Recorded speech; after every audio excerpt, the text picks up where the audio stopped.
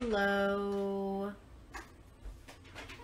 Just popping in real quick. I'm in my living room because I just need to sit on my couch. I was at the beach today. And I was assigned an assignment by my coach, Leah. Mentor, teacher, all of that. For self-care. And I was like, I take care of myself all the time, and I definitely do. But there has been some issues with me overworking, which is like always a thing. So I just kind of wanted to pop on and talk a little bit about self-care and some of the things behind that, and why it's so hard for us to take care of ourselves and the feelings behind it. So I started journaling about it, and let's look and see what I have. So the first thing with self-care, I feel like, has a lot to do, and today I'm Temple Ashley, by the way, so you're going to see two different sides to me. Hey Melanie, thank you for joining in. You're going to see two different sides to me before I go into the whole self-care thing. You're going to see Stone Cold Steve Austin Ashley, which is... It's fine. You don't have to be quiet. Which is the crazy Ashley. And then you're going to see Temple Ashley. Cuts off at the table. Which is the very calm and peaceful and loving, but I still won't give you a hug, Ashley.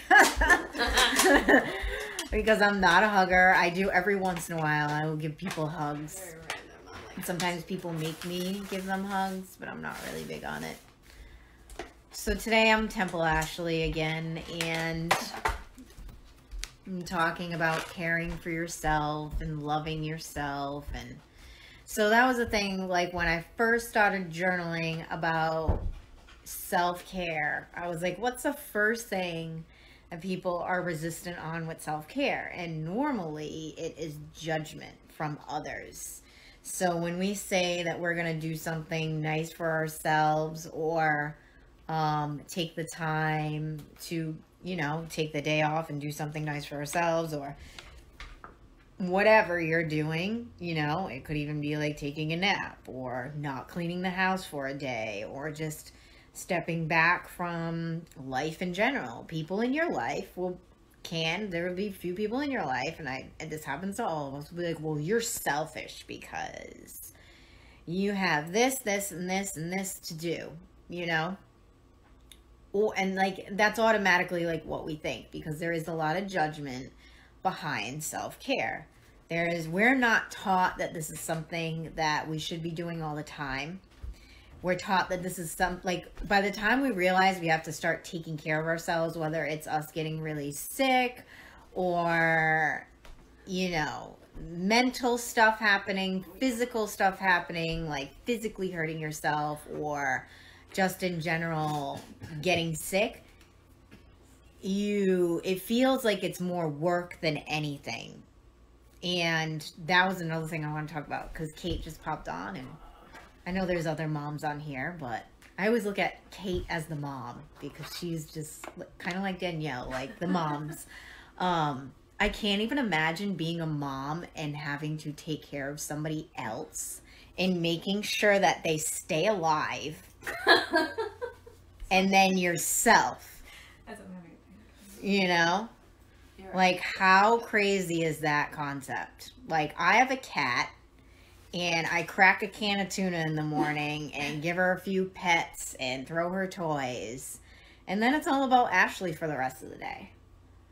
So, being a mom, I just can't even imagine, how do you fit in self-care? Hey, Veronica. Hey, Chris. Hey, Mary. Thank you for joining in. Hey, Kate, by the way. It's all about consuming, and self is the last thing you think of. Yeah, but I feel like we really need to make this a part of our daily schedule, is to care for ourselves. And with the whole self-care thing and the assignment with me, it's like, I do take care of myself. Everyone knows that Ashley takes care of herself. But the thing that Ashley does is Ashley overworks. And I overwork because I get so excited about my work and I overdo it a lot. Like I'm just, you know, constantly thinking about it and wanting to create. And so I was journaling about that, like the overworking thing. And I was like, well, I overwork because I love what I do. And then I heard, there's a little more there. I overwork because that's what I was taught in an Italian family. I am, as far as I know, I'm 100% Italian. My dad is full Italian. My mom is full Italian. In Italian families, we are taught that you work all the time. All the time. And my mom was a stay-at-home mom for a while when we were kids, but she still never really stopped. Like, she was always cooking and cleaning, and like, if there was a speck of dust on the floor, she would have to mop and sweep and like do all of that all over. You know, it was just like never stopping. It was always, and my friend Brian makes jokes too, because when we were kids, my mom would be like, there would be socks on my floor, and she would come in and start yelling and tell me to like clean my room. What do you think? This is a hotel. Vacuum, dust, and there was literally a pair of socks on the floor. That's it. That's how it is growing up in an Italian family. My dad, he's crazy. He's like in his late 60s, and he still says to me, oh, I only got 2 hours of sleep last night. I was working all night. He's a truck driver.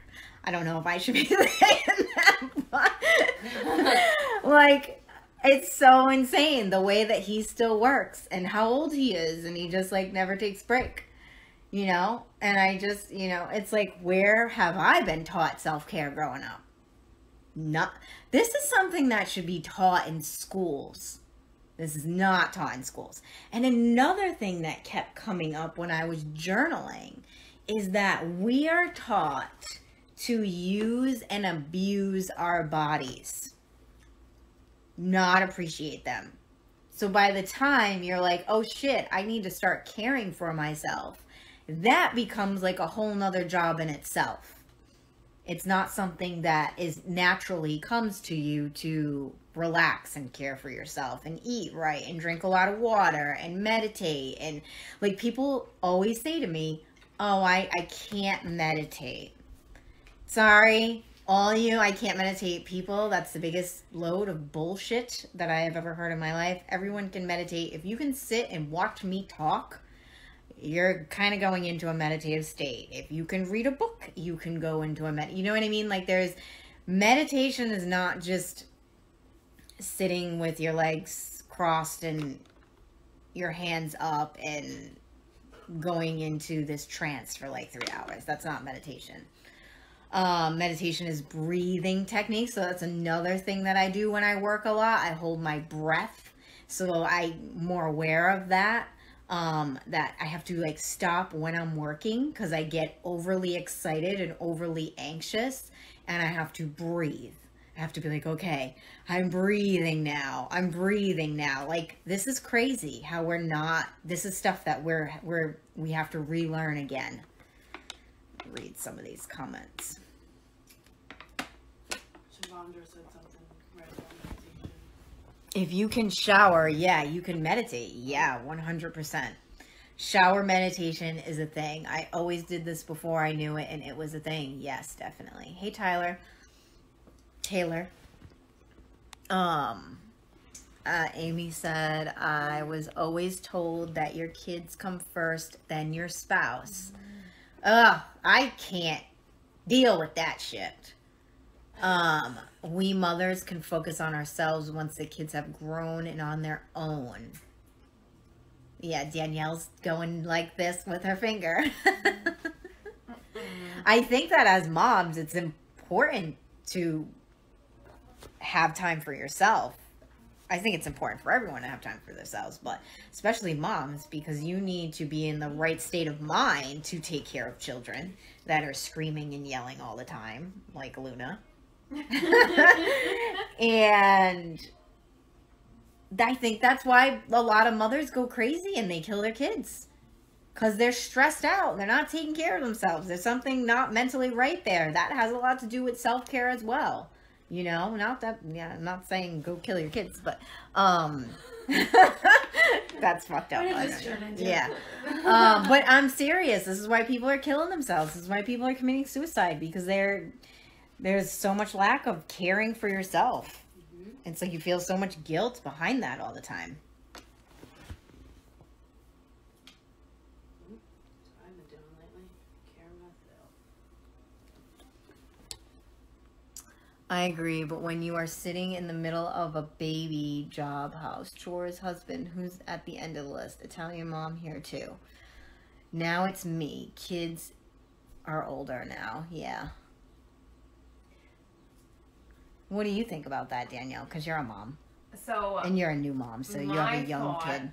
On it is that, and it's a good point, because like when you get to that point where the kids are grown, a lot of moms go through the, well, who Right. am I now? What Yeah. do I do?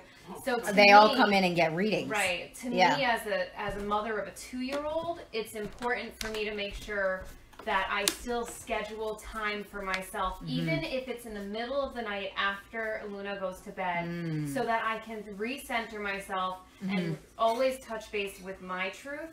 Yeah. Because I want to always know who I am, and I will always be me, and I will always be a mother. But at the end of the day, when my kids are grown, I also don't want to be, who am I? Right. I think it's important to always remember who you are, and I think that that's good mentoring and leading as well for your children.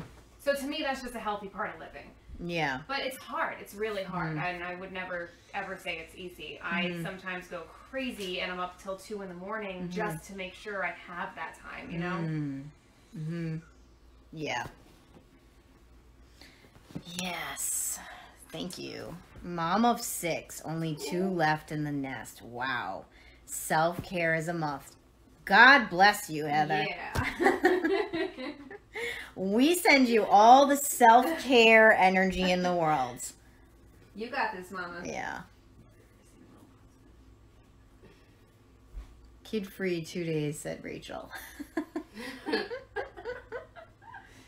But yeah, so just think about self-care and where you're not taking care of yourself. Because like, even like when I was saying, when Leah gave me the assignment, I was like, oh, I take care of myself. I'm always doing things for myself, which I am. You know, I try to get a massage like every other week. Like I always meditate. I'm always journaling. But there is that part of me that loves to overwork and overdo it and constantly be going all the time. Like, it's something that's ingrained in me, probably ancestral through my DNA. And I literally today I was at the beach and I was like wanting to work. I was wanting to be on my phone. I was wanting to answer emails. I was wanting to write up classes. And I literally had to close my journal and say, no, it's time for me to relax. And I had to channel into relaxation energy into my hips. So a lot of also the other thing that was coming up too, which I think that I'm channeling a transmission through this, so it's probably going to end up being in one of the classes that I do, is that we don't relax because we don't feel safe.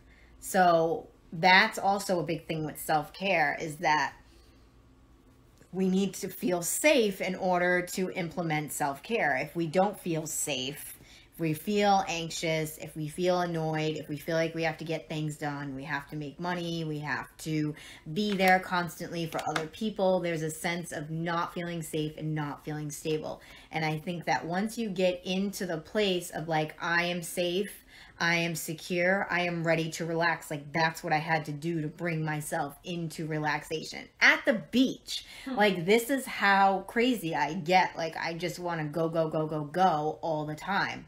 I never want to take time off. Like, I was getting all excited about our Halloween event coming up, by the way, which tickets are flying with that. So I would definitely, if you are coming, buy your tickets soon, because I'm wondering if we're even going to make it through August, because we do have a limited amount of time on that. But I get so excited with things, and then I just want to keep doing more. Like, I wanted to make another post about it, and I wanted to do an email, and I was like, I'm not doing that right now. I promised myself that I would take Saturday off, and that is what I'm doing. I'm not doing anything else today. We're actually going to do a movie night tonight. So, yeah. Are we watching Harry Potter? That's what I figured. Can we watch something new? We'll find something No. No. What are we going to watch? I don't know. Something that we'll watch. new. I should have brought the Miss We end up talking to Oh, We you watched should have it so brought much. that. next time. What Is did that you say? VCR, though? No, it's a DVD. Oh, okay. Fine, right? No, the Miss of Abercrombie. The Mist of I Babylon. still think you should watch Fried Green Tomatoes. I'm not watching Fried Green Tomatoes. I don't Me even know and what Danielle are that gonna is, watch but I'm not that. watching that. All right, let's see what Kate says. There was time when I was putting myself dead last for so long. I was burnt out, depressed, and angry. It wasn't the energy I wanted to have my kids around. Yeah, that's very toxic for kids to be around. It's not always easy to carve out self-care, but I know how important it is. I take more time for myself now and the entire mood of my house. Yes, because I really feel like mom set the tone in the house, so... Yeah. That's why that saying is like happy wife, happy life, It's you true. know? Because we're so emotional as women. If we're not happy, everyone can feel it. Like men can hide it a lot better than us, I think, you know? Plus, like, our children are our blood. Yeah, They so can they're feeding feel it, off of you our know? energy. They're feeling our Yeah. energy. My mood and state of mind affects everyone in the house. Yes. You should watch Labyrinth. I think I actually have that movie. Check that and see if I have it. Thank you. Yes, so definitely connecting with self-care. So shout out to Leah Steele, my mentor and coach, on that one. She calls me out on my bullshit. She steals all my bullshit and slaps me in the face with it and then throws them in the garbage. So that is what we're doing here. So yeah, I'll see you all tomorrow. I'll be live tomorrow. So have a good weekend, night, morning, evening, and make sure you get your tickets to the Halloween event because they are going and it's going to be an amazing event. We're so excited for it. We're definitely going to do some more live videos and stuff about it coming up. But I will see you tomorrow. Bye.